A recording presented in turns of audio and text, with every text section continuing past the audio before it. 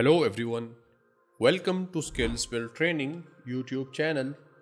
Myself Mohammad Zubair, and this channel is all about showing you how to become a highly paid IT pro really fast. So the topic of today's video is 7 best Python IDEs and text editors. So without any further ado, let's get started.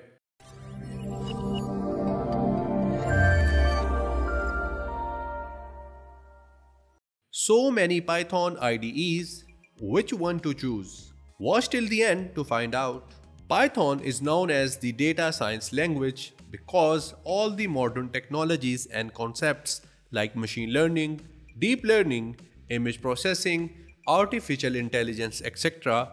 are covered by this beautiful and powerful language. We have all the significant projects of these technologies developed in Python. And not only that, many security solutions nowadays are based and developed in Python as well. To build a Python-based project, we need an IDE for coding. So let's see what 7 IDEs you can consider for Python. Number 1. IDE. IDE is the simplest out there, and you do not even have to download and install it separately.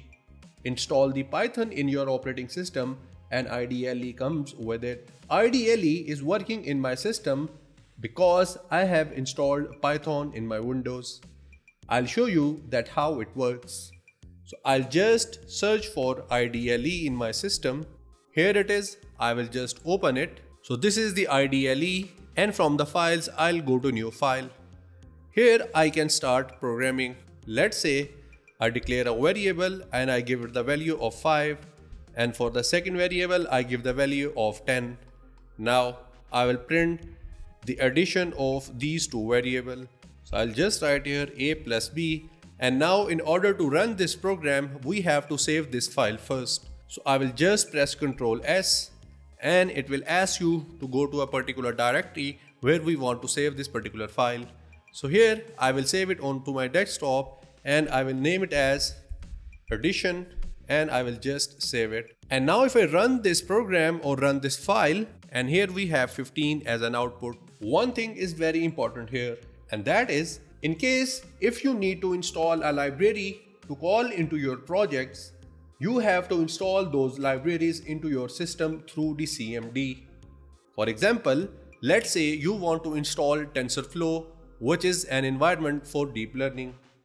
Well, to use that one into your IDE, you have to install it and create its environment into your system through CMD, and only after that you will be able to call it into your IDE and use it. So just install the Python in your system and start using the IDE. Number 2. Atom. This IDE is another compelling and great one. You can download it from the official website of the Atom and can start using it. In fact, in most of the Linux distributions, this IDE comes as default or pre-installed. It's a very lightweight IDE and has a very excellent user interface. Before using the Atom, you have to install the Python into your system. And same goes for the libraries and different environments of Python. From here, you can open an already created project, or you can create a new one from here as well. And as you can see that how much it has to offer in here. And in here it says version control with Git and GitHub. It means you can directly involve the GitHub with your Atom in here. Just click on add folders and it will ask you to go to a particular directory where you want to create a folder for your Atom projects. I'll go to my desktop and I'll create a new folder in here, and after that we are good to go. So here it is. I will name it as Atom. I will select this folder and now we are good to go. So in here we can create different new files, we can start working on our Python projects, and we can do anything. Other than that, we have many other options, like we can configure our item, we can have different settings related to our Python, we can have different snippets of our code, and then into our edit section we have different other options. The most important and the one in which I'm most interested is the packages. Here you can see we have GitHub, as I have mentioned earlier. We have different other package generators. We have snippets, spell checks, symbols, time cop, and many other things. So that shows that Atom is very powerful tool for Python projects. Number 3, PyCharm. If I say that this IDE is the most used IDE for Python on local machines, then it would not be wrong. The majority of Python developers prefer this IDE to use on the local level because of its simplicity. The power it offers to the Python developers is another reason that people love this IDE. You can create any environment in it related to any library of Python. Even if you have the GPU in your system, you can create the environment based on that GPU in it. For example, TensorFlow. Because TensorFlow gets used for deep learning projects, and in that sometimes you need GPU for the processing as well. In that case, you have to create different environments based on your GPU, and PyCharm allows you to do so. This is how it looks like. This is the repository where you will have different projects, and from here you can create new projects. You can open any one of them, and you have whole setting section.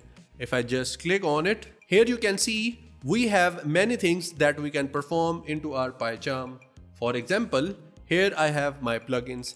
If I just click on it, here all those plugins will be available that I can install and I can have into my projects. As we have IDEA Vim, we have CSV, we have ideolog, and we have many other things that we can install and we can use. Other than that, we can also go for our GitHub from our PyCharm. And here we have the languages and frameworks. I will just go to that section, and after I'll go to my markdown. So here we can have different extensions and different frameworks for our Python projects in our PyCharm.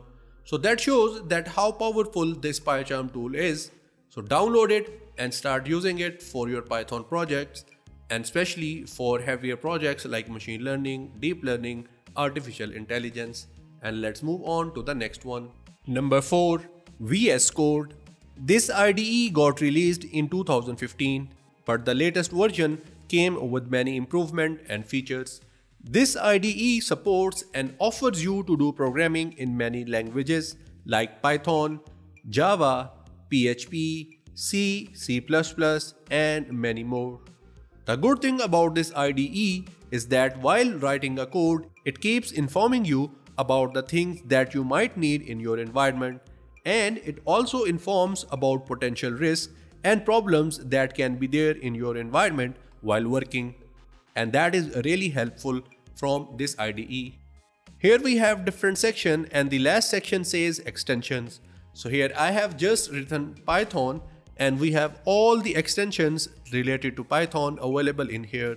So we can just install them and we can start working with our Python projects in our Visual Studio Code. And as we know, the TensorFlow is the library and it is an environment for deep learning in Python. Let's see if we have that one in it. So I will just write here Tensor, and here we have TensorFlow available as well. So install these extensions and start working on your programs. I'll go to my Explorer section in here. I will right click on it and I will click on New File. I will just name it as index.py. Visual Studio Code is smart enough to know that extension is py, so it will automatically take this file as a Python file. And as it has shown a message that says go beyond syntax highlighting for Python by installing the recommended extensions. So as I have just mentioned earlier, that it gives the information while we program that what we might need in our Visual Studio Code in order to get the best out of our programs and to have best experience on this IDE. So download this one and enjoy using it and start working on your different Python projects. Number 5, Jupyter Notebook. This IDE is one of the most used IDE for Python. And if I say that this IDE is created for the Python developers, then it would not be wrong. To download and install this one, we have two options. Either we can download the Anaconda tool and this IDE comes with it. And we also have many other IDEs, as you can see on your screen. I have opened my Anaconda Navigator, and in that here I have my Jupyter Notebook. Either you can download Anaconda or you can solely download the Jupyter Notebook. It's all up to you. In both ways, the working on this IDE is the same. So I will just launch this one and it will get opened into a browser. This Jupyter Notebook works on localhost 8888. So here I have different directories from where I can open my Python projects. In case if you want to create a new one, you just need to click on this new, or you can also upload a project from your machine. I'll just click on Python 3 and a new notebook will get opened for us. So here it is. We can start working on it, and from here we can rename it and we can name it anything. If you get out of this, you can start working in here. So I will just write here import pandas as PD. I will just press shift enter and this will get run. So download Jupyter Notebook or Anaconda tool and start using this powerful IDE for your programming. One thing needs to be very clear here, and that is people who use Jupyter Notebook, they use it for very highly sophisticated projects. For example, they will be working on something related to image processing, machine learning, artificial intelligence. For local projects, like you want to create a local application or you want to have some framework, for those kind of projects, people tend to use PyCharm, Visual Studio Code, Atom, etc. But still, you have the option to use Jupyter Notebook, and it's all up to you that how you want to go with a particular IDE. Number 6, Spyder. Spyder is another IDE that gets used a lot for high-end Python projects. For example, for projects like machine learning, deep learning, artificial intelligence, etc., Jupyter Notebook and Spyder gets used a lot. Just like the Jupyter Notebook, you can download it separately or download the Anaconda and Spyder comes with it. So I will just click on this launch button and our Anaconda will launch the Spyder into our system. So here it is. We have successfully opened our Spyder. I will just click on OK, and from here we can have different projects, different resources, different extension into this IDE. And again, this is a really powerful IDE, and before using it, make sure you have installed the Python and those libraries that you want to use in your projects. And in case if you want to have some environments, make sure you have created those environments from the CMD using pip or different other Python commands. And with that, let's move on to the last IDE for this video. Number 7, Google Colab. In my opinion, this is one of the most powerful IDE you can find for the high-end and exceedingly sophisticated Python projects out there. It is from the Google, as the name says. You do not even have to install Python or anything else into your system. You just need a web browser and you are good to go. Currently, I am working on one of the projects based on machine and deep learning, and I am implementing the project in Python. So for that project, I am using the Google Colab. I have used the PyCharm and Jupyter Notebook as well, but Google Colab is the most powerful of them all. So I will just open my Google Colab repository. So here I have different files that I'm working on. Let's open this one, which is PCA and SVM. These algorithm gets used for machine and deep learning. So here you can see we have different sections in which we have different codes. Here I have different libraries. Then we have our data set. We have the output of our data set. And the good thing is you can have different section. For example, if I click on code, it will open a new section, and in that section I can start coding. And in case if you want to have some comments about that particular section, you can go for text and you can start writing anything in it, and you will have everything in code. On the left side, we have different options, and if you go with the last one, it will allow you to upload your data set that you can access directly from here. And these are different libraries, and I have installed none of them in my system. All these are working at runtime. And the good news is these files get saved into your Google Drive. You do not have to worry about anything. You just need to create new one and you can start working on it, and you just need to save it. Everything else will get saved into your Google Drive. So go to your file section, open a new notebook or create a new one, or you can also upload a notebook from your local machine. So that shows that how powerful this Google Colab is. And most of the time people go for it because it also allows you to download your notebook onto your local machine, and as we have this option, you can have two extensions for that. If you go with download.py, you can open this file into your PyCharm, into your Atom, into your Visual Studio Code as well. So that was all about the 7 IDEs that you can consider for your Python programming. I hope you must have liked this video. Please leave a like, subscribe and press the bell icon. We will see you in the next video.